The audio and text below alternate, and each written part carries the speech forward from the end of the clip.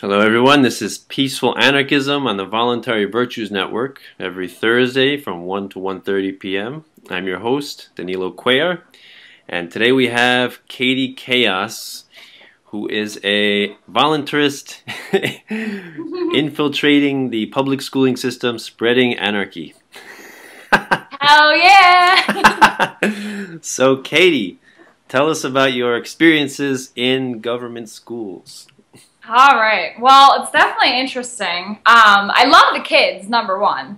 That's the best part about the job. Their personalities are really great. They're talented at a lot of technical trades. Like, I work at a comprehensive school, so they go and get their academics there as well as their trade, like plumbing, cosmetology, landscape, auto, a whole bunch of tech fields too. So they're just so interesting and they think different too. So, but they still are forced to take these academic courses like on the same rigor as other surrounding schools. And they're still put through the conveyor belt of state tests after state tests where, the stuff that they're never going to use and they know they're never going to use gets crammed down their throat. And it's such a shame that I can't teach them practical math skills that they're going to actually use in their field. I'm forced to teach them like adding polynomials and like finding the slope of a line and triangle sum theorem and stuff that, I don't know, the more geometry stuff is good, but what they did this year is they did away with geometry because in Pennsylvania, the only thing that's on the state test is Algebra 1.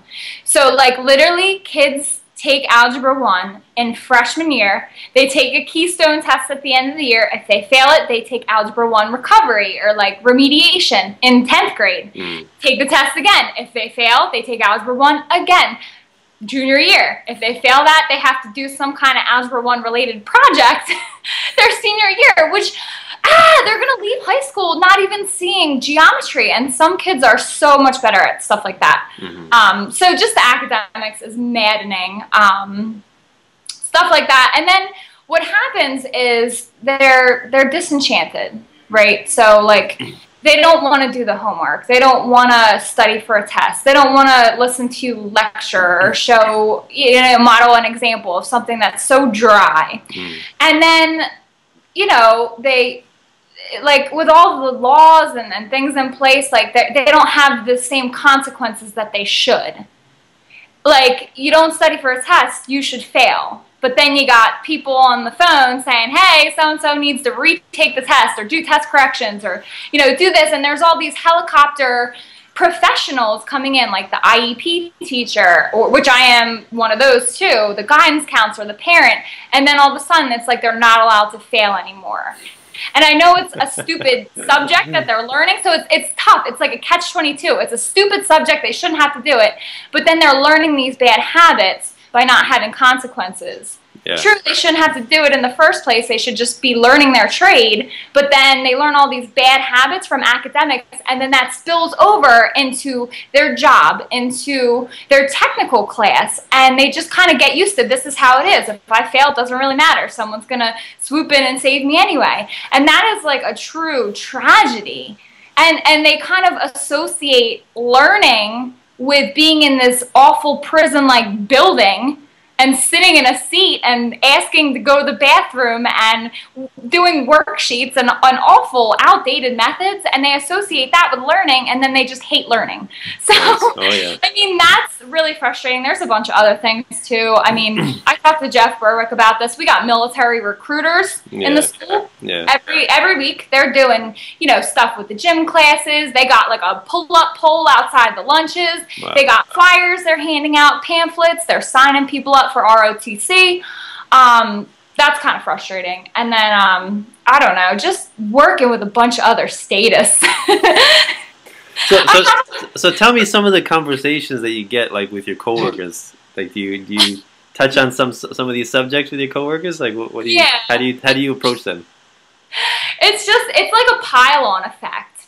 They kind of know what I believe at this point just from following me on Facebook. Oh, so you're friends with them a lot. Like, I feel like anything that I say, they know that they don't believe the overall philosophy, so they all just pile on and start, like, saying these crazy comments that they know are gonna, like, either instigate a fight if it didn't already start, or just continue to, like, goad me within the conversation. And, like, I'm not very quick-witted. I'm not very, like, on the spot effective. Yeah. I'm more of, like, a sit and mull it over and then come up with a good response.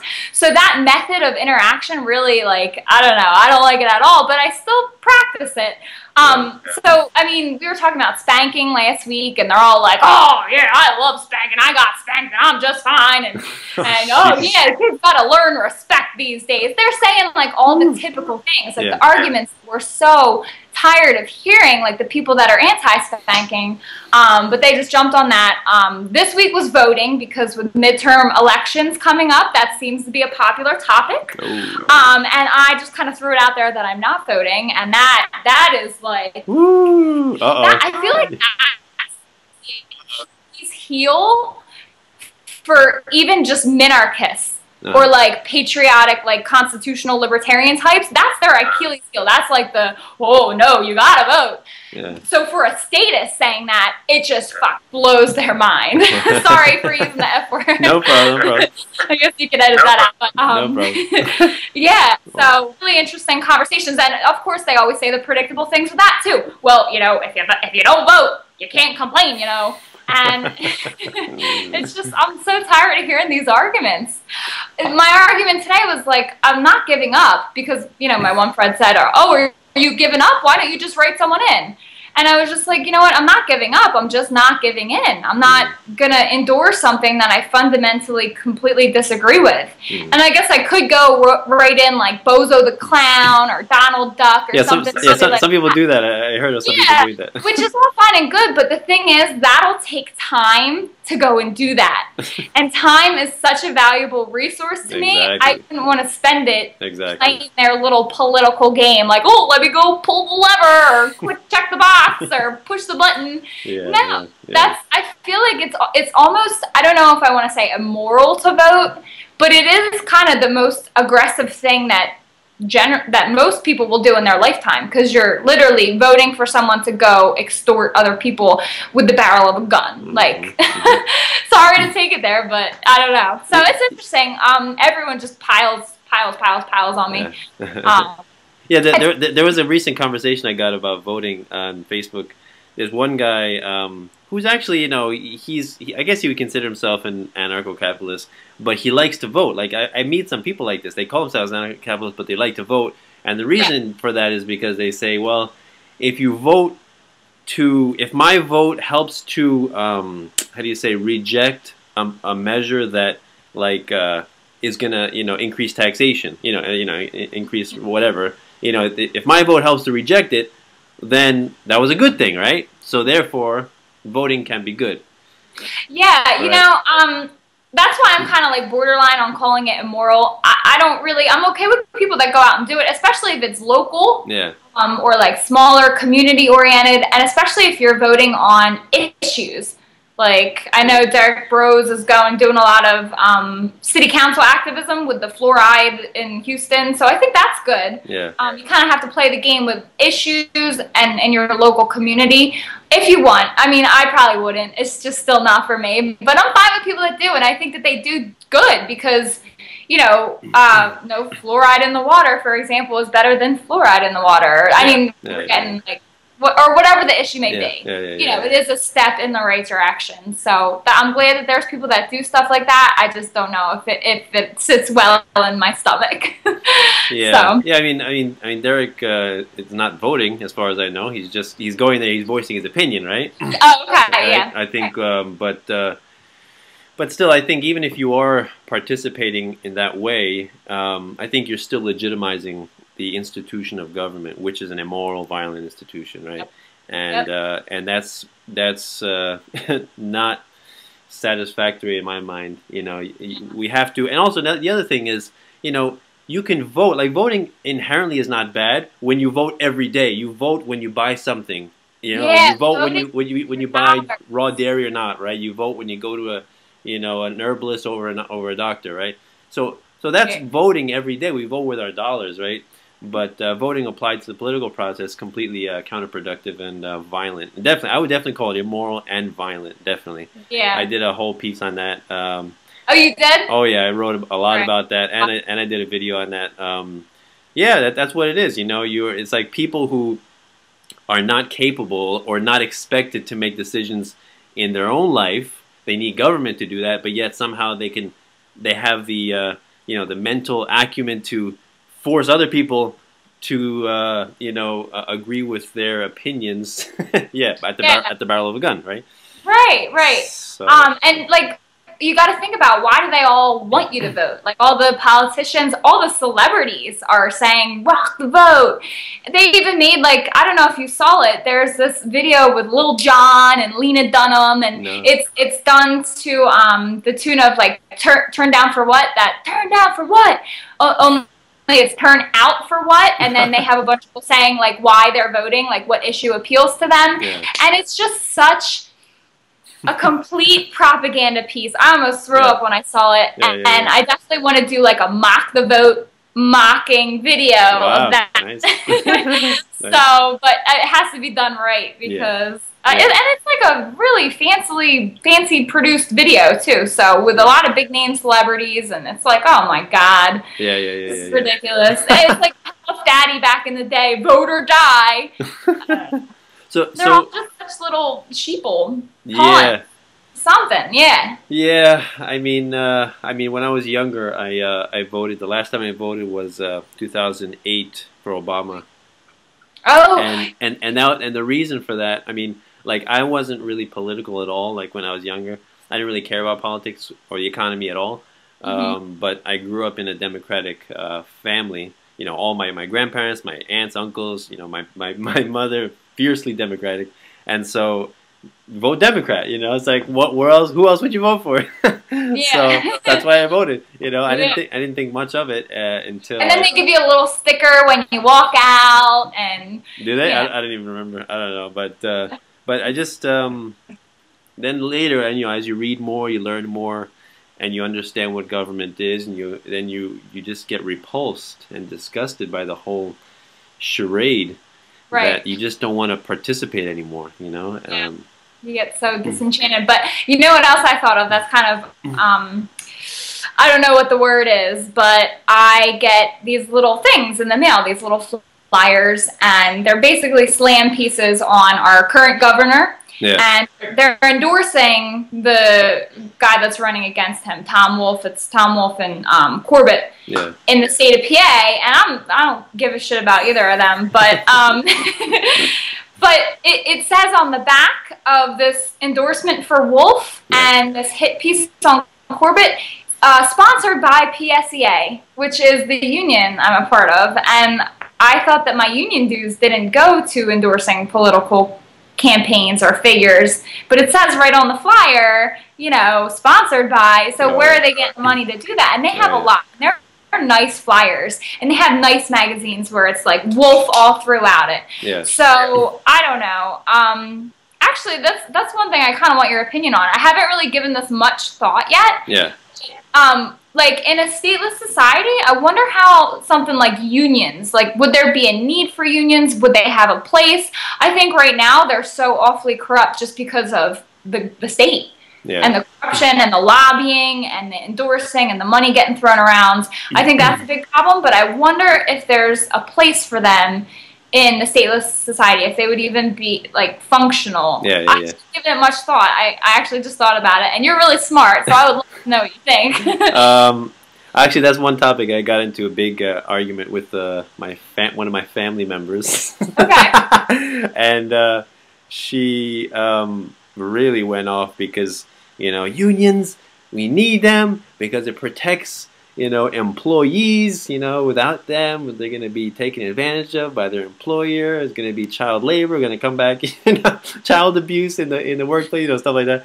And then, but the other thing is, like I remember talking to one of my previous patients, and he was part of this, you know, in Tenman's, that factory to make those dessert things. Well, they were like closing down one of their factories, and so he was saying that I said, so are they going to close down? He's like, well, my union's going to tell me. And then we started talking about unions with him, and I said, so what does the union do? You know, what do they do? He's like, they like they collect dues, and then they I guess they make sure everything is you know, they're treating us okay. And I said, can you not pay your union dues if you wanted to? He's like, I don't think so. And I said, so it's forced.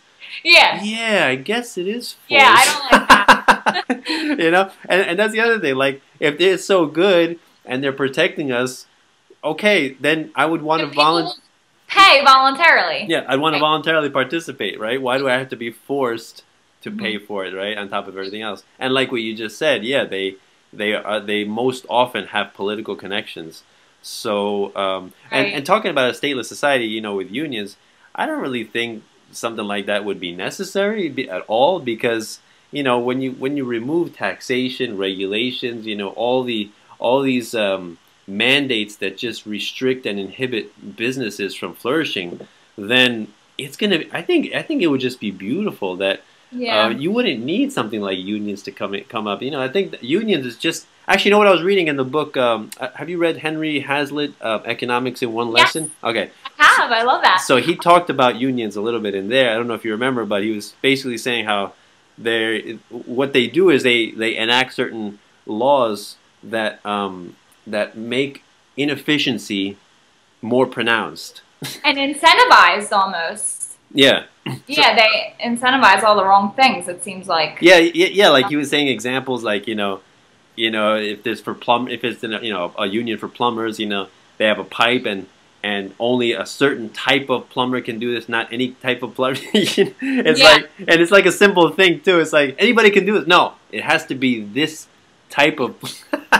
Yeah. You know. So go ahead. Oh no, I was just gonna say, and plus I just thought about, like, if teachers are working for a school, let's say, or employees for any other type of business, if the boss or whoever's, you know, kind of managing in charge or whatever, if they're treating their employees awful and horribly, I feel like word's gonna get out about that employer or that school, and then no one's gonna want to work for them. Like, if the employees aren't happy, you can use that ostracism to kind of get the word out there. Hey, you know, my boss did this to me today, and show the proof, and then that's awful publicity. So I feel like that will kind of regulate itself. They wouldn't really need unions, like the workers wouldn't need unions to protect themselves, because there's such a thing as reputation. Of course, so, of course. But actually, I love that book. Are you familiar with Amanda Billy Rock? Oh yeah, I love her work. She does excellent. Yeah, so do I. I really miss it, actually. I don't know where she went to, but she played such a huge part in my learning of all these things. And her animated series, the little whiteboard on Henry Hazlitt, that's awesome. And they're so easily shareable. Yeah. Someone that's new to Austrian economics, you could just pass them around. Yeah, it's great. I have an idea to do something like that with my videos too, like some you know, graphic animation, cartoon, you know, doodle animation, something like that. And they were always like 2 minutes. Like, that's perfect. Yeah, I know. 2 minutes, and they're like, okay, I have time for this. Yeah, exactly. It's like 8 minutes, they're like, oh no, I'll watch this later or never. Exactly. You have to, you know, because time is scarce, right? So you have to do the quick ones first, and then you save the other ones for later. And you know, and I do podcasts like half hour or longer, and I'm like that. I know that reaches only a small amount of people that only would be patient enough to listen to, you know, videos of that length. But yeah, she was excellent. I love her. Definitely. And you know what? Voluntary virtues. I wish I could listen to more in the car, because that's when I do a lot of my podcasts. Listening and audiobook, anything you can download basically, so you're not using the data, because then that, you know, chips away. But you guys should get your stuff on iTunes if you can. I don't know if there's money available for that or what that entails, but because then people can just download it on their phone and listen, like at the gym or, you know, in the car or whatever, without having to worry about using their data. Because I would love to just stream YouTube all day in my car, but it's gonna eat away and then cost me money. So yeah, I gotta look into that. Yeah, it's true. Yeah, like Tom Woods, he's on like iTunes and Stitcher. That's another way, I guess. Stitcher. I'm not familiar with that one. Yeah. I don't know. But yeah, like another thing, another interesting thing that I get into with my with my mother is she always says, "But what about the companies that will pollute the air and the water and the soil? We need people to regulate those." They're not doing a good job now, though. Exactly. She's like, you know, these people only care about the bottom line. They don't care about, you know, preserving the environment, you know. And Derek Bros did a wonderful video a little while back about how indigenous people do a better job of taking care of their environment than governments do, right? You know, right, because if all property, I mean, if all property was truly privately owned, there would be a big incentive to make sure the air is clean and the roads are clean or working without potholes or whatever, and you know, stuff like that. So I don't know. That is a tricky one, though. Go ahead. Me and Jason got into a really long debate last Liberty Fest in May with like who would protect the trees and who would own the ocean, and then it just got really weird. Like this girl was saying like that trees have consciousnesses or whatever. Yeah, consciousness, which I don't know. I mean, I care about trees, but yeah. So when somebody says that to me, you know, what about the environment? You know, company trashing the environment. I think it's always healthy to put into perspective what our government is doing today, like in terms of, you know, drone strikes on weddings, you know, like nuclear detonations, you know, like invasions, occupations, genocide. You know, when you put it into perspective, a polluted stream and genocide, which one are you more afraid of? Yeah, right. You know? And plus, the DOD, Department of Defense, they're one of the largest polluters in the world. Exactly. That's so they're doing that too, along with killing lots of people. Exactly. So you know, you always have to put these things into perspective, and like talking about the, you know, privatization of the ocean. I actually was thinking about that too, like. How would you do that? How would you privatize? How would you do that? It is tricky, but like it's kind of fun to think about these things. No one has all the answers, and we need to stop waiting for a leader to literally spoon feed us the solutions.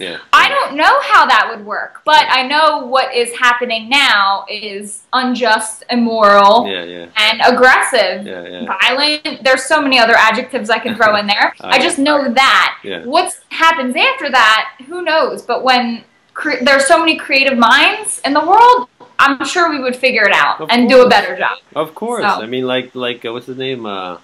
John Taylor Gatto, you know, he says all children are geniuses. You know, geniuses as common as dirt, right? You know, you know, if you want to you know, have your children flourish, all you have to do is get out of their way. You know, stop force feeding them useless minutia to regurgitate on a test, right? That's all you don't need to do really anything, you know. Yeah. You know what? That actually reminds me of one of my favorite memes. I'm very much big into memes. I love them. I think they are like an effective way to communicate, especially with the younger generation, because seeing my kids, they have Snapchat attention spans. You gotta just, you know, and they treat their time as valuable too. So I saw this one meme. It was like a little cartoon where it's a bunch of different animals all lined up in a line, like a fish in a bowl, and like a bear and a monkey and a cat, or like all different animals. And the teacher is standing in front of them saying like, "Okay, guys, your test is to climb this tree." Yeah, exactly. And that's what education is, like having all these different animals with different strengths and different needs and different talents to do one task. And if you can't do that, then you end up feeling like a failure for 12 plus years. And now with college, it's even worse. That's a good. That's a good description of government. Is one size fits all. That's what a government solution is, right? It does not entail. Say again.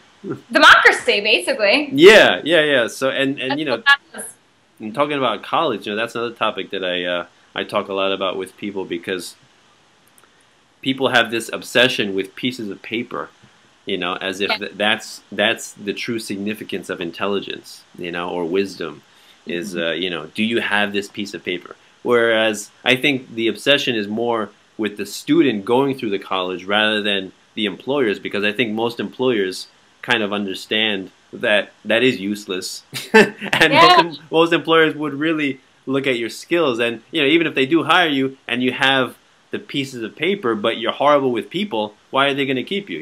If you're insulting customers, right? Yep, that's another thing that's so frustrating. I spend a lot of time talking to my students about this as well, because a lot of them are so resourceful and scrappy and good with their hands and have connections. And I have this one student who is in the HVAC shop, which is a very valuable field that's never going to go away. There's always going to be a need for that. And he wants to start his own business, and he knows people in the field. He has family members, and he's good. He's a leader. I have him in class too, and he wants to just graduate and do that and go right into the field and start, gathering clients and going out and doing those things. I mean, he'd have to do an apprenticeship for a little bit, but he doesn't want to go to college, basically. And his parents have it in their head that, no, you need to go to college, you need to get a business degree, and da-da-da. And it's just, oh my God, so frustrating, because he would really thrive. 4 years experience in that field would do him so much better than 4 years in a business school, college, or whatever. So... Yeah. I don't know. Yeah, perhaps. I'm definitely like the no college teacher, especially in my place of work. They're all so talented and skilled anyway. They don't need it. If they just, I don't know. People need to get over that, I think. Yeah. And employers, parents, teachers, everybody. Like, sure, there are some professions where you need it. Absolutely. Like engineering, doctors, like, stuff like that you need a little bit more practice in, I guess. But then there's others where you know how to do it, or you learn as you go, experience, get a job and practice and learn as you go. And I feel like that's so much more valuable. So with a lot of different things, just get out there and do the job. Yeah, I think, and then you're not in debt, and then you're not, thousands and thousands of dollars in debt. Oh yeah. That's the major thing people overlook. We have it like a given that being in debt is somehow noble. And everybody's in debt, so it's okay. Everybody's in debt. We're all the same. but it's quite sad, because they all end up as economic slaves, and student loan debt is the one debt that you can't get rid of with bankruptcy, right? You have to die. Yeah. And it's very sad. And I remember one chiropractor I worked with. He had he's 41, I think, at the time, and he was telling me that his student loan debt is like $320,000, and he says by the time he finishes, paying at the payments that he's making at the time, he gets minimum payments, he'll be finished when he's 80, and he will have paid $500,000. That is so depressing. and that's assuming that there's not a wealth transfer or a hyperinflationary economic collapse that completely destroys the currency, right? Yeah, right. You got to think of that. and that's also actually another thing I was thinking about. So if the currency is destroyed, what happens to all the people in debt? Is that debt going to be transferred? Who knows? Yeah, I assume so, because I don't think that banks will just give mass forgiveness for everyone who's in debt. Yeah. I can't see that happen. Yeah. I don't see banks as being the merciful. Yeah. Yeah, true. Although I did see an article online the other day, student loan forgiveness is becoming a possibility. I think. I did see that too. I don't know what the requirements are, but I fear that that's another taking away consequences for young people. It sucks that you're in that much debt. There's no way college should cost that much by any means. But then when you just poof, snap away the debt, you made a bad decision. Especially if you decided to go into women's studies or something that's not really, or art history. They're very interesting, but realistically, not the best choice. And then your student loan just gets forgiven. It's like you're taking away that natural consequence, even though it's an awful natural. Yeah, so we're talking about student loan forgiveness. Yeah, I did see that, and basically what that signifies to me, like you said, it's called moral hazard, where the person does not feel the consequences of a bad decision, and so what happens, which is the same kind of basic understanding or basic kind of reasoning behind bailouts and subsidies. You know, Yeah. that a failing company who has made bad choices and deserves to go bankrupt as a result of those choices Right. gets bailed out Absolutely. by taxpayer money, right, which is stolen, and and then they continue business, and what happens? So they're basically rewarded for failing, you know, and so that encourages more reckless behavior, more, and you know, in the case of the banks, more gambling with, you know, with the public's money deposits and you know, and the derivatives market and crap like that. So yeah.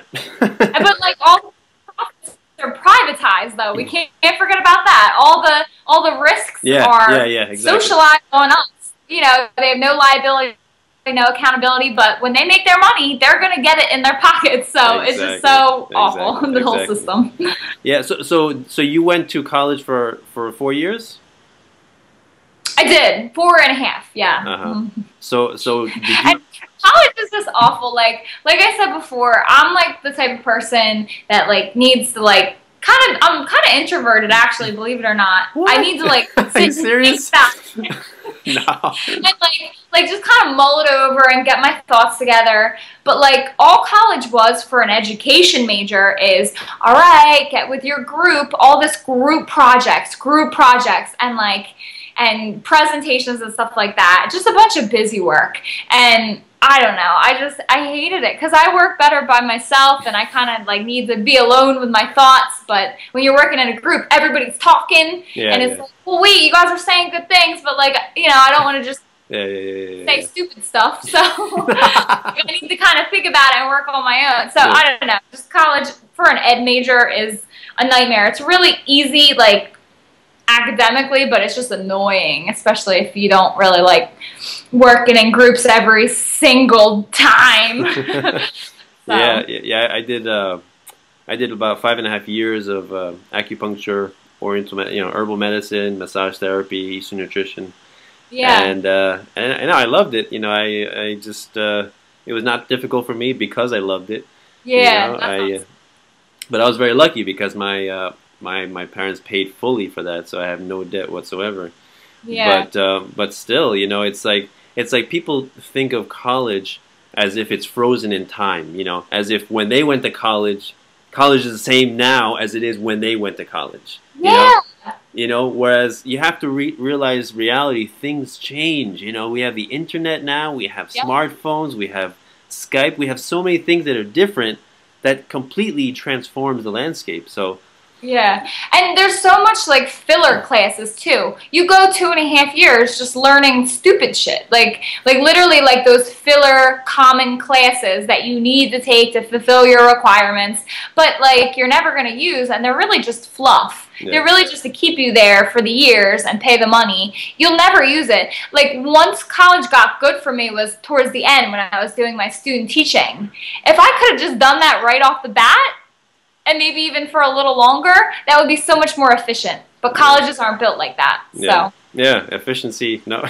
yeah. Colleges are basically, you know, they're basically like, you know, it's a complex, like, you know, military-industrial complex. You have the college-industrial complex. You know, it's so dependent on federal loans for their tuition. You know, nobody can afford those tuitions at all. Right? Yeah. Most of them need federal loans. They require it. And so, you know, imagine if you have guaranteed income, you know, regardless of if the person can pay or if the person is intellectually adequate to understand the information, right? What are you going to do with your tuitions? You're going to like push them way up, you know. There's no competition basically. They have no limit, you know. So I think I remember reading that from the 80s, you know, the prices of food and gas, you know, basic commodities has risen like something like 2 to 3%, right? And similarly, healthcare prices, something like that, 3 to 4%. But tuition has risen like 10 times. Yeah, and like the colleges, they have to like kind of make it seem like they need this money or they need to spend it on something, right? So what's happening now is I'm hearing about colleges with pools on campus with swim-up bars. They're knocking down old, perfectly good dorm buildings, high-rises, to build brand new ones with the suites and the jacuzzis in the bathtub. Like, ridiculous things. And no one is really saying, like, wait, this is supposed to be just like a college where you go to learn, not go and like sit by the swim-up bar and like stuff like that. They're just spending money on the most ridiculous things, colleges these days. Yeah, and so what that's essentially doing is just whatever, like, you know, whatever the Federal Reserve does is blow bubbles, right, in every sector of the economy. So there is a massive college bubble that is like you said, is stimulating unnatural growth in building new buildings, or hiring, you know, excessive staff members that are not needed, or, you know, just expanding. And so eventually, you know, when when this bubble bursts, you know, it's just going to be a massive deflation. Where you know, things are going to come back to parity where they should be. And that's going to be very, I'm looking forward to that, actually, because, you know, speed up, get it done. Yeah, and then we got to make sure we have the alternative solutions in place, or at least starting to come up. You know what I mean? Like, once everything falls apart, we could be the ones that rush in and be like, well, look at this, look at these people, they're doing it really well. You know, that's our opportunity right there. Oh yeah. One argument I give when I talk to people about colleges, and they're like, "Well, I need college. They need the piece of paper." I say, "Do you know that many of the curriculum of the Ivy League colleges, they have it online for free, are available for free?" Yeah, I was fascinated when I found that out, and yeah. I mean, Wikipedia, YouTube, you know, Google in general. Like, what can you not learn through those avenues for free? Yeah. You know, it's just mind-boggling what people can do, you know, at the keyboard just by typing in the search box. It's just so sad that people feel like they have to spend thousands of dollars for an old guy to read from a textbook. And force them. The internet, you know? I mean, it's absolutely revolutionary. Even just like learning how to do stuff around the house. If I don't know how to do something, just type it in YouTube. There's about, you know, 2,000 how-to videos on that topic. So even just with the hands-on stuff, watch a quick video, try it out, see if it works. Yeah, great. So do you? So what kinds of things do you use YouTube for? Like how to? Like, what have you done? I don't even know. Like, how to put a door back on the hinge, how to paint without tape, how to, I don't know, it's like stupid stuff. Mostly Jason uses it. Nice. So you're saying you tell the feminists. So you're saying you search for him, right? Yes. You do the search and he does the reading, right? He usually knows how to do it already, but I'm like, wait, what's going on here? And I watch it. But no, I mean, and stuff like, I don't even know, just philosophical things. Like, I was like, do you ever listen to Carlos Morales' show, Truth Over Conference? Amazing. School Sucks podcast, one of my faves. But sometimes they talk about things that make me feel so dumb. And it goes right over my head. Like what? So they'll use vocabulary like, I don't even know, consequentialism. And I'll have to go look up exactly what that means, or just a whole lot of other new things. Like, they're on another level, and I'm trying to get there. But they have some good chats. I just can't always follow very easily. Yeah, I know what you mean with the consequentialism and the deontology. You've seen that word, right? Like, that's another. The what? Deontology, D-O-N-T-O-L-O-G-Y. Yeah, that's a new one too. Like, I mean, I was asking one guy what's the difference between that. And he gave me some, you know, the reason, but it's not really important to me. Like, I understand the concept. I don't need to learn. I don't need to apply a new word. And he's like, I call myself a consequentialist deontologist. I mean, I don't. Yeah. I'm just a basic anarchist. That's it. Yeah. I keep it simple. You know, anarchy is a difficult enough concept for most people, so I'm like, I'll stick to that. Right. You don't want to scare people away with your big fancy words. Yeah. So, I mean, I learn about all this stuff I'm reading all the time. But you know, so. Yeah. What were you gonna say? Oh no, I was just laughing. But, No. oh, you know what else I've looked at on YouTube? Logical fallacies. I'm getting really good at Yes. identifying them because they're flying all over social media. Oh yeah. Oh yeah. And especially when I'm instigating a little bit more and people throw their arguments in, I'm like, ooh, what did he just do there? I know that's not right. And then there's a couple YouTube channels that give really good, like, in-depth explanations of all of them. So. Yeah. All right, you know, let me give you an example. I was talking to my my grandfather just last night, and we were talking about how like people work and they're not making a lot of money now. You know, there's a lot of poor people and all that kind of stuff. And he was, I think he was basically saying about how people work hard, or they don't work hard enough, or they don't work in the right, you know, area, something like that, or they're not learning the right things.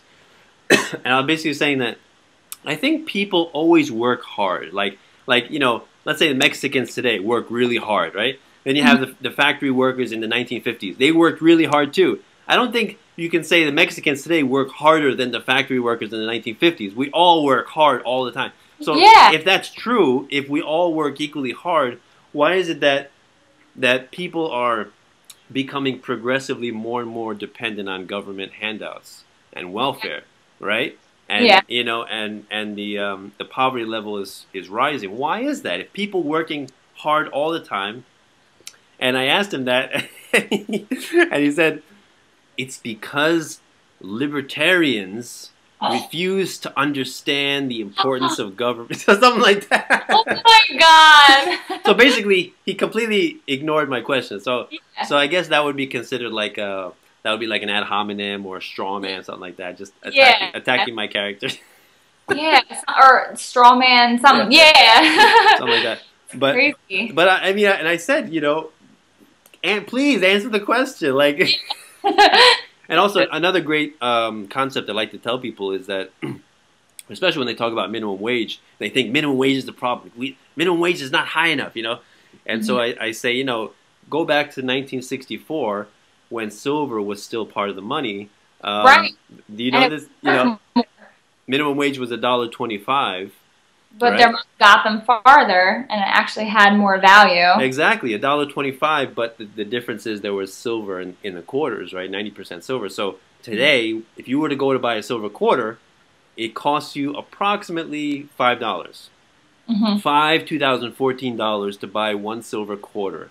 That's a lot of inflation going on. So yeah, so just think back, and I tell this to my patients all the time. This is something that anybody can understand, right? $5 today, 25 silver quarter, and then they make 5 silver quarters in 1964. Now calculate that, okay? 5 times 5, they're making $25 an hour, $2014 in 1964. They're like, what? Are you serious? It blows their mind. Yeah. And that's fascinating because, you know, then you think about it, if you were to actually, if you live for decades, right, you know, since the 1930s, right, and you saved in precious metals like in gold and silver, you basically, your wealth basically compounded massively. You know, of course, if you saved in fiat money or dollars or, you know, Federal Reserve notes, you lost incredible amounts of wealth. But if you started back in the day, oh yeah, you have tremendous tangible wealth right now. Yeah. So did you study at all, like read any books on the monetary system, like precious metals? Because that's something that's what got me into all this stuff. No. Do you have any recommendations? Oh yeah, big time. I started with The Creature from Jekyll Island, Edward Griffin. That got me going. And then Mike Maloney's Rich Dad's Guide to Investing in Precious Metals. Excellent. It sounds like a boring title, but very excellent, well-written book. And then there's another one. It's like how it's like they own you by means of a toxic currency. Wow. And that was fascinating too. And I tell people that's another fascinating thing. You know, if I want to start talking about these topics, the monetary system is an excellent starting point because everybody uses money, right? We all have to use money, but nobody really understands money. Nobody, right. You know, or very few people, I'll say, you know. And so what I do is I take a dollar bill and I say, okay, I deconstruct all of the words on the dollar bill. That is fascinating. And that's what I learned from that book, They Own You by Means of a Toxic Currency. Fascinating book. I highly recommend it. So, you start off with the title. It says Federal Reserve note. This is a Federal Reserve note. This is not a dollar. It says U.S. dollar, but that's a misnomer, right? A dollar before 1913 was 1/20th of an ounce of gold, right? That was the significance of dollar. It was a receipt. Right. It was a receipt on gold. Yep. Yep. And so what happened, So, and then, Federal Reserve, then I go Federal Reserve, it's not federal, it has no reserves. And then what does note mean? It's a promissory note, an IOU, or a contract, right? It's a symbol of debt, And then, so I go through the whole thing. And I'm trying to think, and the Fed I read, that was pretty good. That was not probably as in-depth as those books that you mentioned, but that was good, by Ron Paul and the Fed. Cool. So, so actually, let me ask you that. How did you, your evolution to voluntarism? How did that happen? Well, actually, it started with, I found Glenn Beck on TV a couple years ago, back in 2009, 2008-ish. So that started, I made this transition, conservative, whatever, was listening to him. And then I kind of idled there for a little bit. And then I started getting, mad about all the things that the Republicans were doing. And I found Ron Paul and a lot of other internet people, like Amanda Billy Rock, Julie Borowski. Libertarian girl. I found her a few years ago. I loved her. And just things like that, I was very much into Ron Paul, and then I idled there too. It's so funny how you just get in the groove and you just kind of stop thinking for a couple months, and you just kind of idle, or at least I did. I got busy with life, and then I guess I found Adam Kokesh, Billy Rock, Stefan Molyneux, and I started watching them just on the internet, and it just went up from there, because then I'd hear about books, I'd hear about other people making videos or podcasts or whatever, and it just shot right up. So, and we're still learning now, right? Yeah. Always. It's like one thing that I wanted to get into is I want to learn more about history, because so many of the knowledge of history is from our government schools, what we were taught there, right?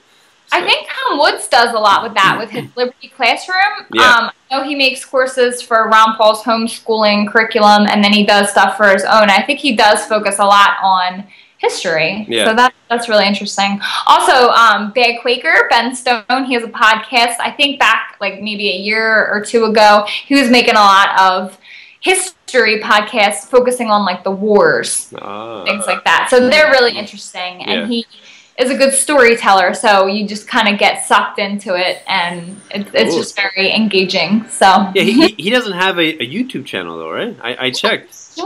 He really should. I know. I just checked his website. It's just podcasts right on his website, right? Yep. Yeah. And then he does put them on iTunes too, but okay. It's kind of slowed down. He co-hosts the Freedom Fiends frequently, so I think he's doing more of that than his own show. But I see. He has a lot of podcasts from 2013, 2012. That's good. So. Yes, and I was very much influenced by Murray Rothbard's book, a couple of his stuff, Anatomy of the State, What Has Government Done to Our Money, The Case for the 100% Gold Dollar, and then I bought a bunch of his other books. I still have yet to read them. I have so many books on my list. I think a lot of his books are on audiobook format too, and I'm a big fan of audiobooks. Okay. So I think most of them are. So. I like audiobooks, but then at the same time, I definitely love to read. I want to have. That's the thing with me. I love physical books. I have an obsession with having the physical. You're not a Kindle person. No way, definitely not. I have no Kindle. I have no. I don't know what. There's another one, Nook, I think it's called, right? Yeah. And it's kind of annoying because Carlos Morales, he put out his recent book, Legally Kidnapped. Oh, I get that. Yeah, and actually you should check it out quick, because he's offering it for free on Kindle for I don't know until when, but I saw it either yesterday or the day before for a few days. Okay. So check that out. And I definitely will. And I tried to contact him to ask him, can I order this, because I want a real book. I don't have a Kindle, and I want to read it. Yeah. So yeah, I always loved the physical, That's just me. Do you have like a big library in your basement or anything? Oh, massive, massive. I just hoard books, you know. That's the thing. I think, you know, growing up with me, that's what really inspired me to want to learn new things, is having books around.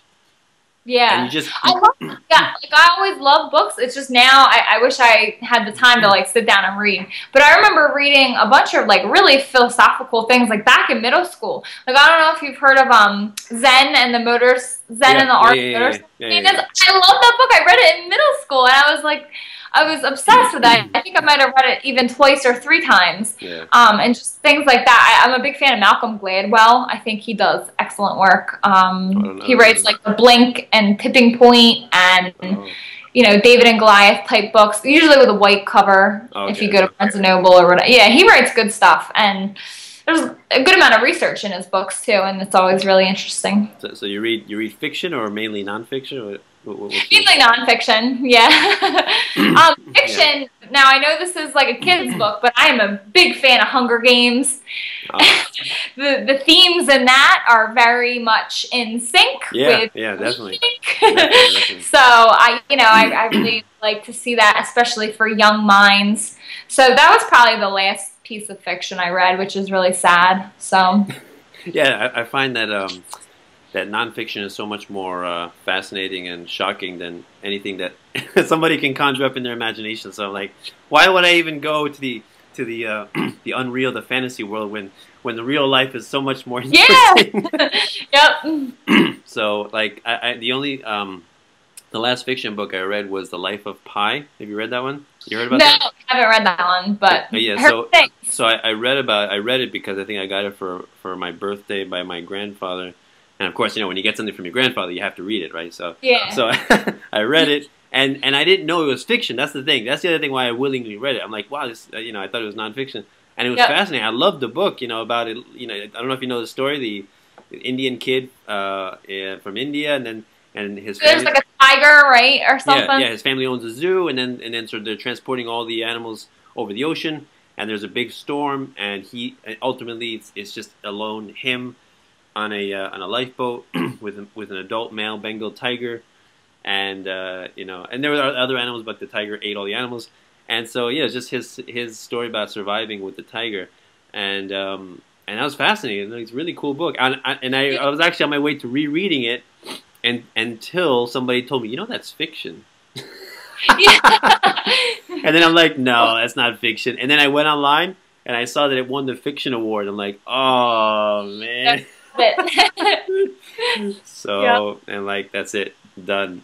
I guess I'm pretty how do you say you know, I have no compassion for fiction, right? I don't know. I was like, I don't want to wait. You know, time is a limited commodity, right? So if I'm going to spend time reading something, I want it to be a good learning experience. You know, that's just me. Like, you're the same way? Yeah, definitely. Yeah. So what are you reading now? Any interesting books? Actually, Bitcoin, the Anonymous Bitcoin book by Christoph Atlas. He is a local Philly activist. He's very nice, very informative, very passionate, and he wrote this ebook. And you can buy it at Anonymous Bitcoin Book, I think, .com. So it's really good. I'm about halfway through that. I don't get a lot of chances to read, but when I do, like, during in-services, I just take my iPad and flip through the pages there. But yes, that one's really good and really useful, especially if you want to start using Bitcoin in a more undercover way without really having your identity attached. I'm trying to learn a lot about that. That is a really fascinating topic to me, like how to get Bitcoin kind of like off the grid and use paper wallets and cold storage so that you don't get hacked. I'm still kind of scared of that. I know it's silly, but I don't know any of those terms. What do you mean, paper wallets or? Like something that's not on a hot wallet like Coinbase or blockchain. There's I saw a really good actually video on it, bitaddress.org, and it just generates addresses, and then you print it out and or you know save it to your flash drive and have people send Bitcoin there, and then it's like off the matrix, like off the internet. Yeah. So I don't know. Cool. It's interesting. I still gotta learn more about it, but I definitely don't want my identity connected. Yeah, I don't want my money to be stolen. Of course, like right now, I'm just using Coinbase, and I have a tiny amount in there. So did you converted some of your money to Bitcoin, or how'd you get? Yeah, I have just not even a whole lot. I got like, have you ever heard of Change Tip? It's a really cool thing on it. Yeah, so someone tipped me on. What is it? It's like you go on social media and you leave whoever you want to tip like a moniker, like, hey, I'm gonna get you a beer, cheers, and like the word beer is attached to a Bitcoin amount. Okay. Or dollar amount or whatever, but it's in Bitcoin. And then they tag you, and then the Change Tip people say, hey, you know, so-and-so sent you a tip of this amount, and they give it in US dollars, but it's really like in Bitcoin. Click here to retrieve it, and it like you click and they give you a wallet and everything, and it's really cool. And then you attach your YouTube name to it, so then if someone tips you again using Change Tip, it goes right to that wallet. It's really cool. I like it. And then Coinbase, I bought a t-shirt from another affiliate activist, and he sent me the change in Bitcoin. Cool. So that's what I have in there. And I've just been using that tiny amount to learn how to use online or whatever. Cool. I haven't really put a whole lot in it because you don't want to attach my bank account to it. Yeah. I have a wallet on blockchain.info, but yeah. Yeah, I mean, I'm spreading myself out, you know, with silver, mostly silver, some gold, and a little bit of Bitcoin. But yeah, because my education was so focused on precious metals, like you know, I was studying a lot of Peter Schiff and Mike Maloney with goldsilver.com, and you know, I just follow a lot of precious metals newsletters. So you know, that's great. Yeah, like precious metals has its advantages and disadvantages compared with Bitcoin. The advantage of precious metals is that it's tangible, it's real, you can hold it in your hand, right? And the disadvantage of precious metals is how easy is it to transfer that overseas, right? And it's monumentally difficult, right? You know, how many people get their cash confiscated by TSA, not to mention even gold coins or silver coins, right? Yeah, so and then Bitcoin, you know, you can like, you know, it doesn't really exist, you know, you don't have to, you know, put it in your wallet, you know, you go anywhere, you can access your Bitcoin, right?